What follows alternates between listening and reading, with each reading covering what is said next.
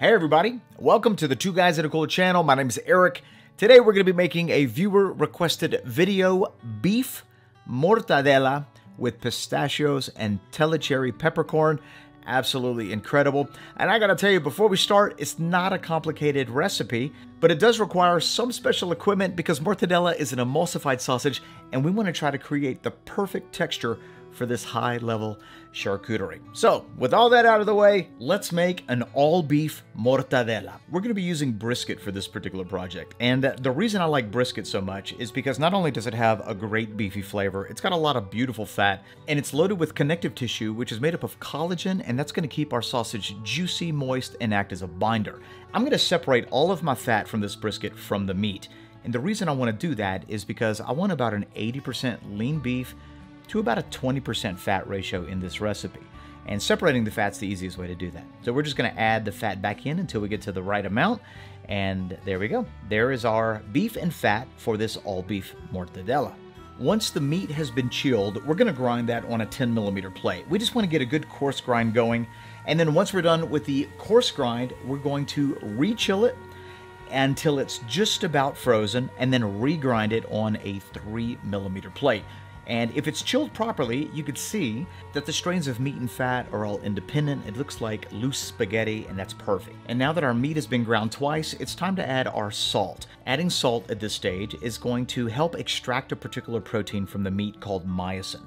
Myosin is going to act as the binder between the fat and the water during the emulsification process. So all we're doing here is we're sprinkling our salt on top of our ground meat, and we're just going to mix it well to combine. We're not really mixing it like you would a sausage. So just toss that meat around really nice, and once you feel like you have the salt relatively well incorporated, we're just going to take that, place it into a bowl, cover it with cling film, and then refrigerate it overnight. Through the night, the salt is going to be reacting with the meat, pulling out that particular protein, myosin, which is going to create a glue-like matrix. And that's exactly what we're looking for. So let's go ahead and uncover it. Let me show you what this glue-like matrix is going to look like. Our meat should be, at this point, more bound together. And as you can see as I'm pulling it apart, it's not loose like ground beef should be. It's actually more bound together, and that's a direct result of the myosin being extracted by adding the salt. And that's a great thing. This is actually going to help us out tremendously during the next stage of chopping our meat. We do want to make sure that our meat at this stage is in the low 30s. 32 to 34 degrees Fahrenheit is perfect. And here are some of the ingredients we're going to be using. We've got some pistachios, telecherry peppercorns. We've also got our seasoning blend, and it's smoked paprika, it's a little coriander, some mace. The recipe will be in the description box below. We've got a little potato starch, which is going to be acting as our binder in this recipe. And finally, we're going to be using some ice. If you're going to be using regular ice from your freezer, you want to make sure you crush it up a little bit, otherwise it's too hard on your equipment. This particular ice is nugget ice, and it tends to break up a lot easier. The piece of equipment that is necessary is a food processor, and you want to make sure that the motor is strong enough to handle emulsified sausages. Otherwise, you're going to burn the motor out, and I wouldn't want you to do that. We're now going to add our mincemeat and about half of the amount of ice. This is going to keep our temperature cold during the chopping process. The friction of those blades increase the temperature dramatically, and the thing that we don't want is for the temperature of our meat during this stage to exceed 48 degrees Fahrenheit. Remember, at this stage, we're continuing to extract myosin, and myosin is extracted most effectively from meat under 48 degrees Fahrenheit. So keep an instant read thermometer on hand. I'm using one from ThermoWorks, and I'm keeping my meat incredibly cold. During this first stage, you could do a couple different things. You can chop your meat until your meat and fat is homogeneous, which means you can't differentiate between one or the other. Or you can chop it to where it's mostly homogeneous, but you have white specks, which is what I'm going to do here, because I think it's going to give our all-beef mortadella a cool appearance. Now, as you can see, this is what our farce looks like. And we're going to go ahead and add the rest of our ice. So this is the other half of our ice. And at this point, we're also going to add in our seasonings. Now, I've been chopping this for roughly about 2 or 3 minutes. The blades on this food processor are incredibly sharp, and that's another key element in producing the right texture. If your blades aren't sharp, it's just going to whip too much air into your farce. We're only going to be mixing this enough to well incorporate the seasonings. As soon as those are well incorporated, we're going to now add our binder. Now the binder is the very last thing that you add. And notice the temperature of our farce when we add our binder. It's going to be above 40 degrees Fahrenheit. This particular stage, we're going to keep our temperature under 55 degrees Fahrenheit. And this is where the emulsification is actually going to happen, where the fat and the water bind together, creating a beautiful emulsion and a great texture for our mortadella. If your temperature gets too high, over 55 degrees Fahrenheit, your emulsion could break. So you definitely want to make sure that you keep the temperature at this stage under 55 degrees Fahrenheit. We're going to continue to chop our farce for another minute or so. Check the temperature, and it looks like it's relatively well incorporated. My temperature here is 50 degrees, 51 degrees. Absolutely perfect. It's very, very sticky. It feels like it has the right consistency.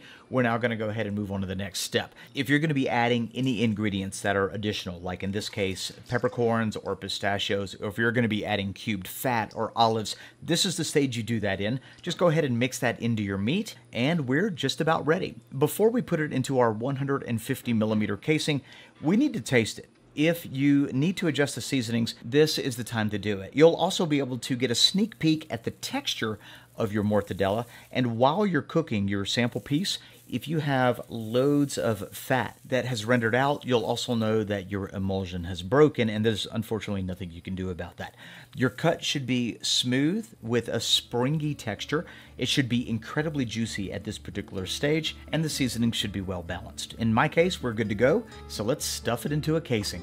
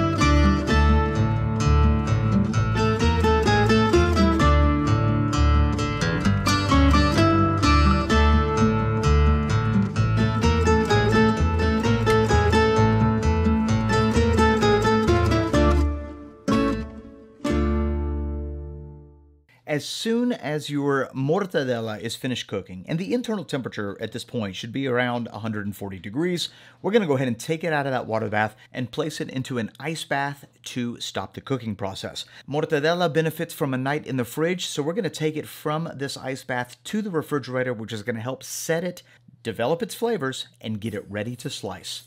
Are you ready to see what this mortadella looks like? I am.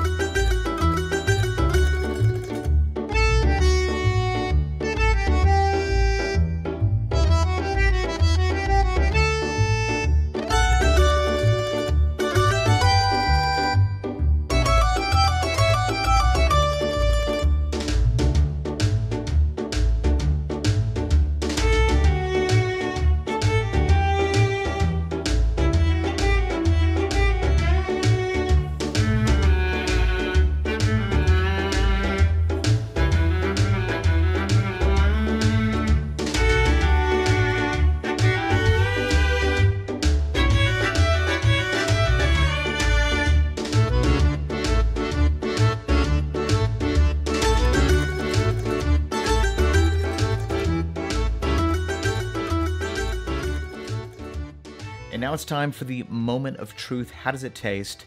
2 days of preparation. It's now ready. I cut a couple different slices, so this is a really thin slice. And although some of the pistachios are coming out, it's actually holding together relatively well, surprisingly well. That's delicious. It's got a great texture. You know, that classic mortadella texture. The pistachios and the cherry peppers add just a whole nother dimension to this charcuterie. It's got a great beefy flavor, and the spices are perfect. They all complement the beef. If you have any questions on how to make this all beef mortadella, be sure to leave them in the comment section below. And if you got anything out of this video, give it a thumbs up and don't forget to share it on your social media. If you're new to this channel, we'd like to say welcome, and we invite you to hit that subscribe button and that notification bell so that you can get notified of all future uploads. Thanks again for watching. We'll see you next week.